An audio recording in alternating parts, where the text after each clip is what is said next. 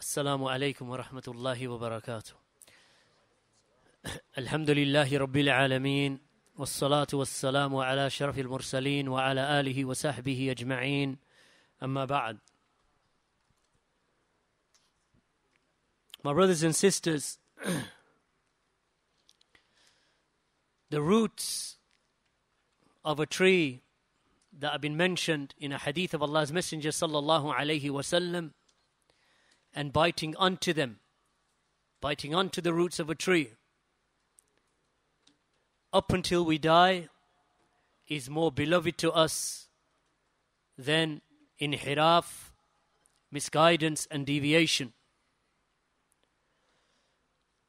There's a hadith that we'll mention today عن حذيفة ابن اليمان رضي الله عنه قال كان الناس يسألون رسول الله صلى الله عليه وسلم عن الخير وكنت أسأله عن الشر مخافة أن يدركني. That Hudayfa, he said رضي الله عنه, that the people used to ask the Messenger of Allah صلى الله عليه وسلم about the good. As for me, then I used to ask him about the evil, out of fear that it may reach me. فقلت يا رسول الله, so I said, O Messenger of Allah, إنا كنا في جاهلية وشر. We were living in times of jahiliyyah and evil. وجاء الله بهذا الخير. Then Allah subhanahu wa ta'ala, He brought this khair, this goodness. So is there any evil after this? Is there any good after, rather, is there any evil after this good? قال نعم. He said yes. Then we asked him, he asked him, Hudayfa, he said that I said to the Messenger of Allah, and is there any good after that evil? قال نعم وفيه دخن. He said yes, there is good after that evil, except that it is tainted. قلت وما دخنه. So I said to the Messenger of Allah, and what is its taint? He said, قوم يستنون بغير سنتي. A people, they will follow other than my sunnah. ويهدون بغير هدي. And they will be guided by other than my guidance. تعرف منهم وتنكر. You will recognize some of it, and you will see others as opposing. فقلت, so he said that I asked the Messenger of Allah, هل بعد هذا الخير من شر? And is there after this good, meaning this tainted good, is there any evil after that good? قال نعم دعاة على أبواب جهنم من أجابهم إليها قذفوه فيها. He said, yes, there is evil.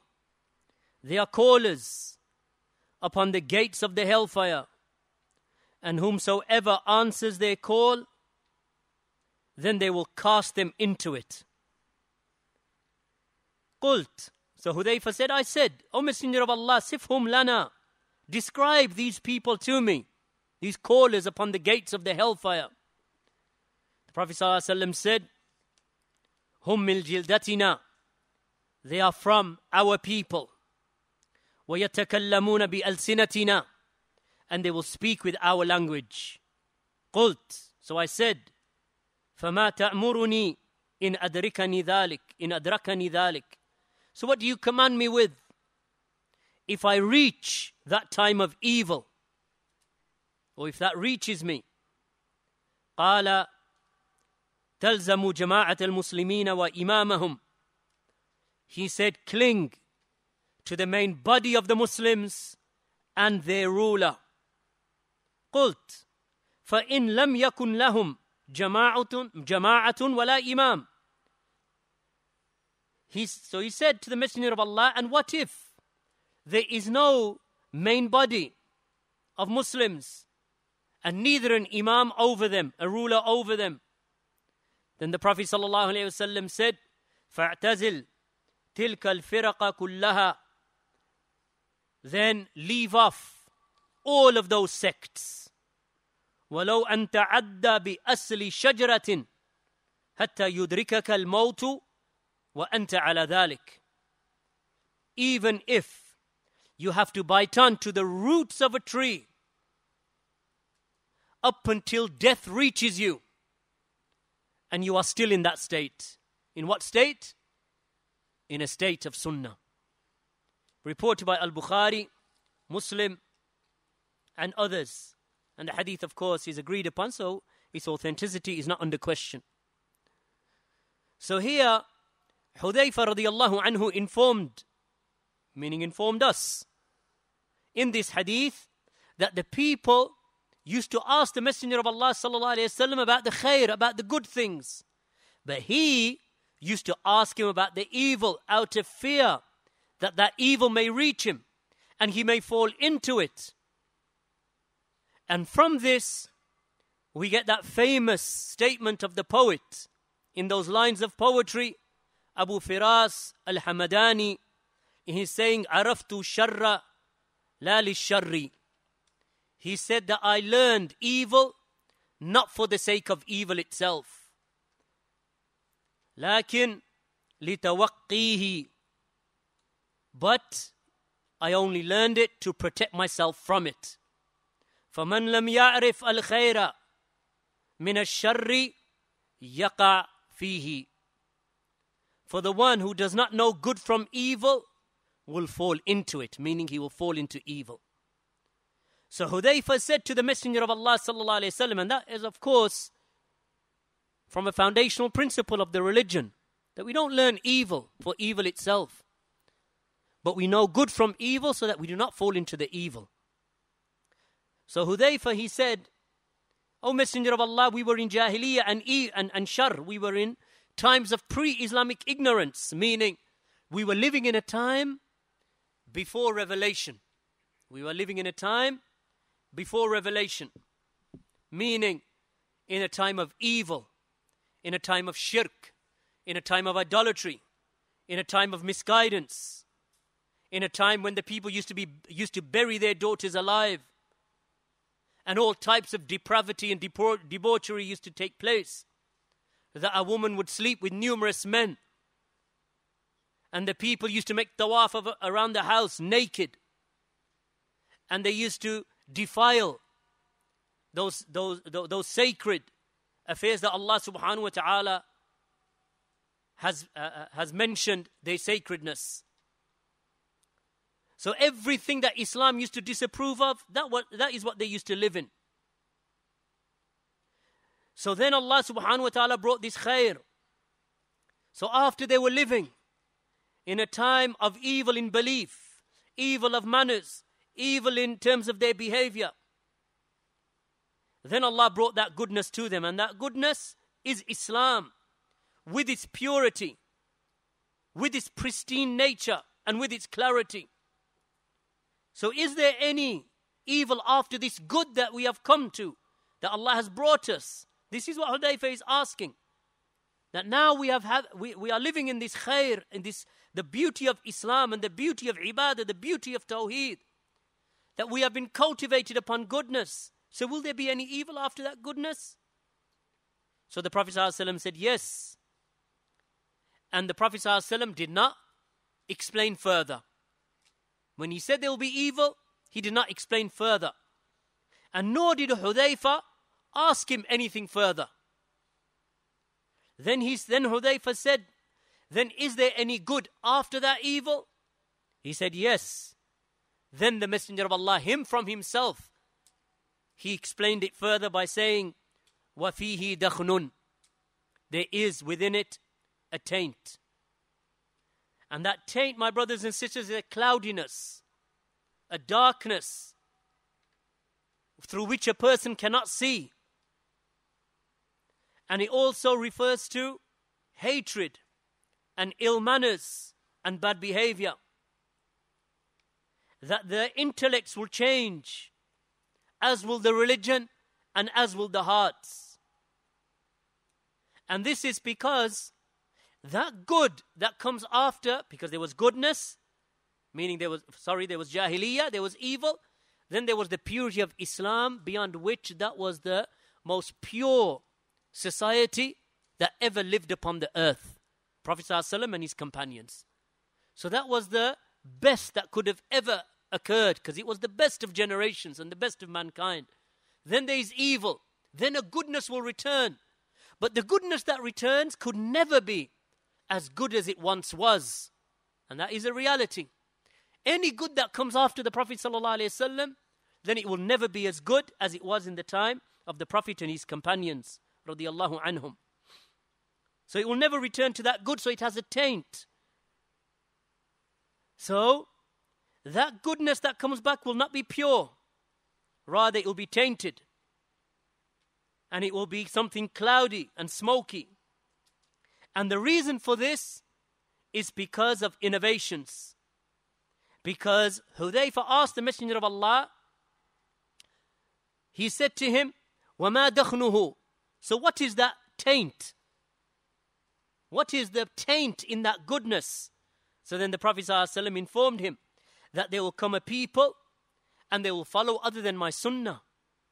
And they will be guided by other than my guidance. Meaning, innovation. Other than the sunnah, bid'ah.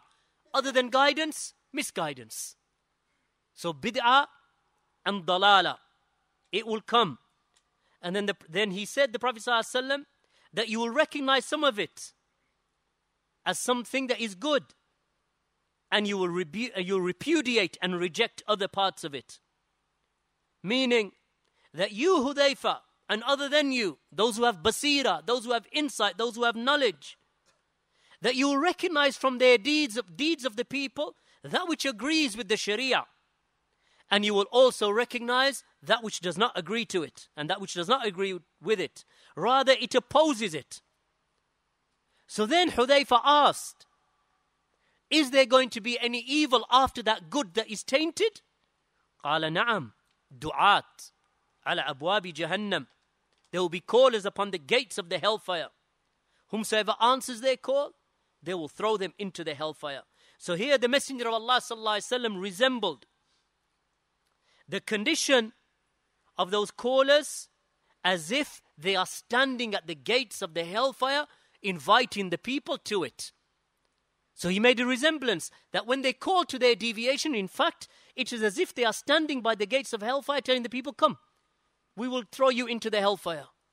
It is as if that is what the Messenger of Allah ﷺ mentioned, or this is what he's saying. Why? Because of that which is with them, of affairs that oppose the religion of Allah, that they call the people to opposition of the deen, and anything that opposes that which Muhammad sallallahu alaihi wasallam came to, takes you where? Takes you towards the gates of the hellfire. So they will beautify their speech, and they will beautify that which they are calling to. It will resemble Islam. It will resemble the Sunnah. It will resemble that which the prophets and the messengers came with, because that is the whole point of their call. That when they call you, you can't decipher between truth and falsehood. And that's why the Prophet ﷺ said to Hudayfa that there will be a people and they will follow other than my sunnah, and they will be guided by other than my guidance. You will recognize some of it and you will repudiate other parts of it. That you, Hudayfa, and the likes of you, those who have tamyiz, those who have the ability to discern between truth and falsehood because they studied the deen. They knew truth from falsehood. So they are able to discern. So the Prophet ﷺ said to Hudayfa, you'll be able to recognize. You'll recognize the good from the evil from them. And you will notice that. And there will be callers. Then he mentioned after that good, there will be callers upon the gates of Jahannam.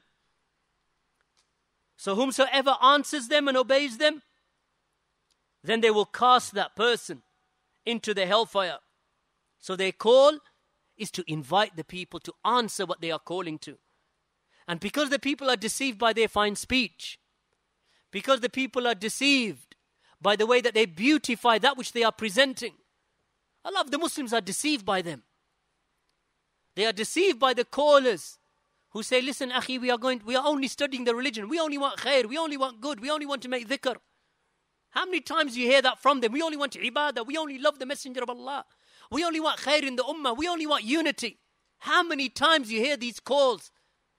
Those are calls that reach into the very depths of our hearts, because we recognize the goodness of that which is being said, meaning the words. We want good. Who doesn't want good?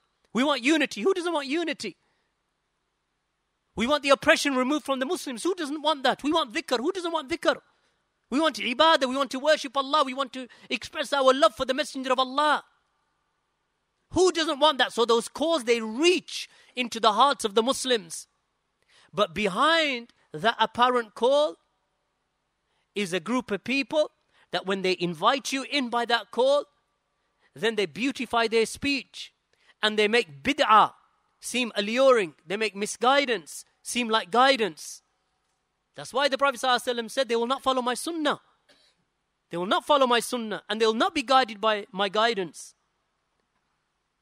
So this will be the cause of the people being cast into the hellfire. Because that's what the Prophet ﷺ said. That whomsoever answers their call, they will hurl them into the hellfire.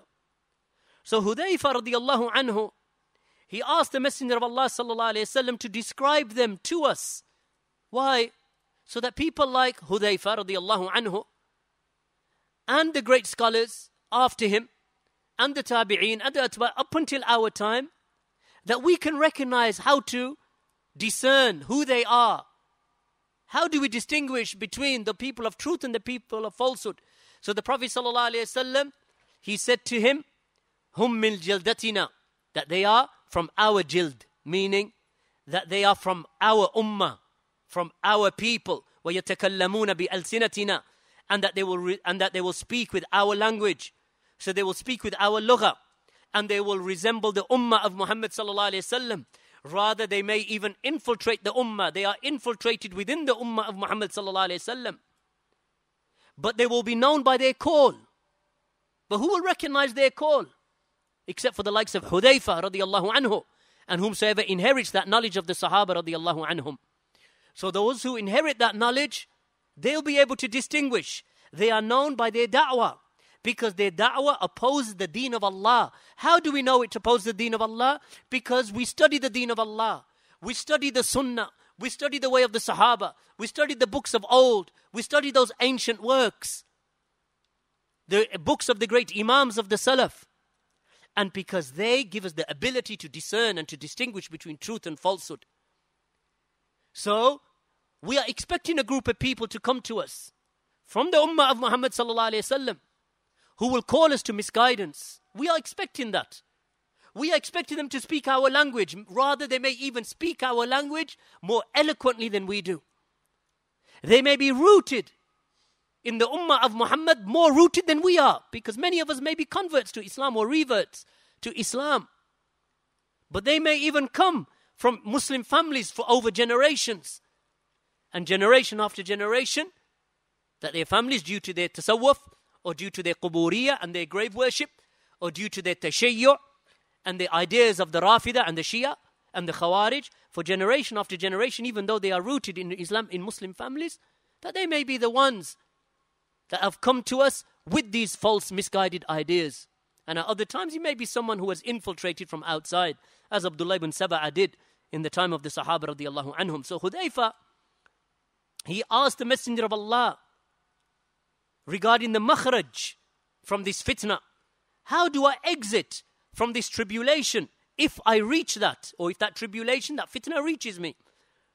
So the Messenger of Allah ﷺ gave him a solution, gave him the cure. He said, stick to the jama'ah of the Muslims and their imam. Meaning that if you have a ruler over you, whether he is tyrannical or whether he is pious, whether he is good to you or whether he is bad to you, whether he feeds you or whether he leaves you to starve, that do not oppose him, be alongside with him, and all of you Muslims be united under him. Because in that there is safety. And there is a statement from the Salaf of this ummah, and they ascribe it to Ali ibn Abi Talib radiyallahu anhu, that he said to the people that which you hate in unity in the jama'ah is more beloved to Allah than that which you love in your differing and your disunity. So sticking with the ruler and being a united body under him is more beloved to Allah than that which you love in the disunity and the splitting that occurs. So then Hudayfa, he said to the Messenger of Allah sallallahu alayhi wasallam, so what if there is no jama'ah and they have no imam? So then the Prophet sallallahu alayhi wasallam said, then abandon all of those sects. Abandon all of them. Meaning, do not be with them and do not live with them. Do not accept their methodologies. And do not act as they act. And do not do as they do. So when those jama'at and those sects, they go out marching in the streets, don't join them. And think to yourself, well, I'm the only one in my house and everyone else is going, I'm going with them. Let them go. Stay in your house alone. When they indulge in bid'ah and hundreds of thousands of people in a town or a city celebrate the birthday of the Prophet ﷺ and they say, come out, you stay. Don't join any of those sects in their deviation. That you die alone upon the sunnah is more beloved than that you die upon one of those sects of misguidance. So much so that the Prophet ﷺ said, even if you have to bite on to the roots of a tree and death reaches you whilst you are in that state, meaning that you should hold on to the roots of the tree. And this is not to be taken upon its literal meaning. The meaning here is that you hold on to the sunnah of the Prophet ﷺ and the sunnah of his sahaba. That you hold on to the manhaj of the Salafi Salih, that which the first of the people were upon in this religion. And that is for you, in that there is salvation for you from differing and splitting from the truth. And that's why we mentioned the hadith previously, that you are, فَعَلَيْكُمْ بِسُنَّتِي, that binding upon you is my sunnah and the sunnah of the rightly guided caliphs. And this is the methodology of the saved sect. That which the Prophet ﷺ said, that which I and my companions are upon today.